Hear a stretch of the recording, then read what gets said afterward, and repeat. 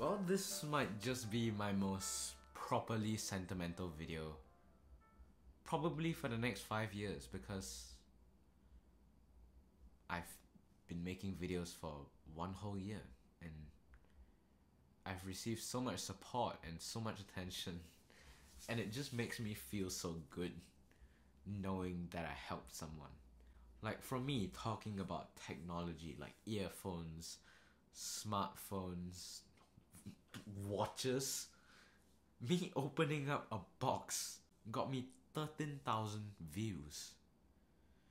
That that's absurd. That's an insane number. I've never seen that on any of my videos before, and what can I say? I appreciate it. You see, the thing is, I never thought I'd be able to get this far. I thought like 5, 10 years down the road, I'd be stuck at 200 subscribers with 20,000 views and not getting much attention or gaining traction at all. But now I'm starting to garner my audience. I'm starting to get people watching my videos. And I really appreciate you guys for just dropping by and watching a video, because it really means a lot to me. And after being here for 365 days, I've learned so much about making videos and retaining the audience attention that it's a struggle to keep up. Like, my brain is constantly racing, looking for video ideas. I've gone on shopping websites to find strange new products so that I could just take them, put it on camera, and show you guys, hey, there's this cool bit of tech that you guys should probably check out. And I really love doing that. It's one of my passions.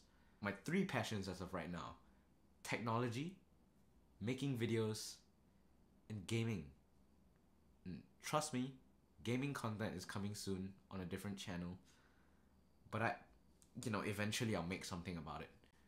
But yeah, I feel really good about making content on YouTube pertaining to things that I really, really love. Now,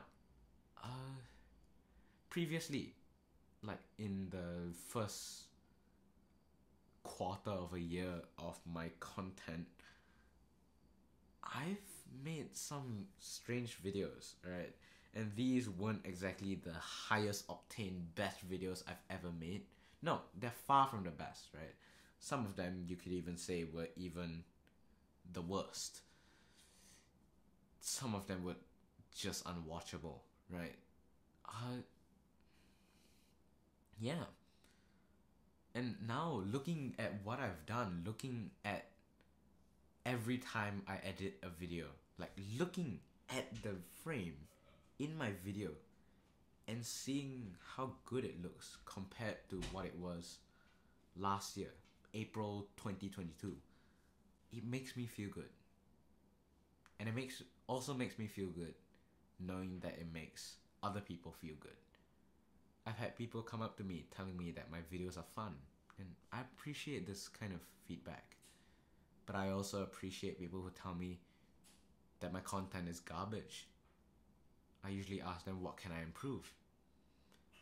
And many a times they can't respond. Or when they respond, I actually work on that. And I strive to make my videos look better. I try to improve on everything that I've done. Like optimizing my audio quality or optimizing my video quality, improving my lighting. I'll get some better lights, but this will make do for now. I guess what I'm trying to say is that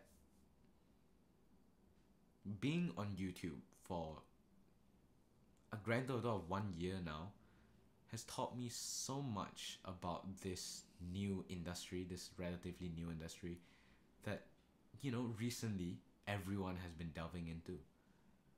And being able to just go online and chat with people, just sit here and talk about things that I love, is such a priority for me, and is such a good chance, a good way for me to express my passion for things that I love. And what can I say? This is one of the best feelings I've ever felt. And I really appreciate you guys for tuning in to my videos and watching them and, you know, enjoying them. I've really got to thank you guys for sticking around. Whether or not you're subscribed, thank you for giving all this support. I'll see you guys in the next one. And trust me, I'll make it better.